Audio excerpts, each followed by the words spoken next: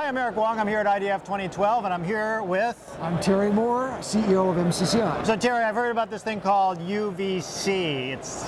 What is that? UVC stands for Universal Video Class, and what it is a standard way of representing video data sources over the USB bus. Specific to USB? Specifically USB. Right. So why do we even need this for USB? What is this? Well, having the standard means that a PC can immediately recognize when you plug in the device that, hey, this is a video source, and it can plug it into the whole system.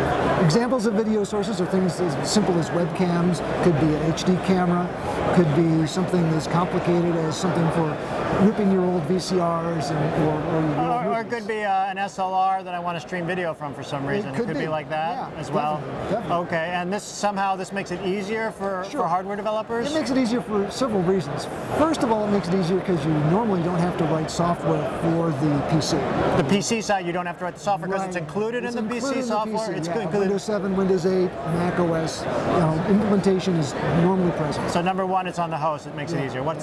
So on the device, it reduces your invention time because you've got a standard way to do this stuff. You don't have to really invent how to represent your codecs, both the audio and the video codecs. There's a standard way to say, this is the codec I'm using, standard way to organize the data. It saves a lot of time. Oh, so it standardizes for the device makers. They can focus on the design of the hardware and everything and not worry about how they're going to Okay, that's great.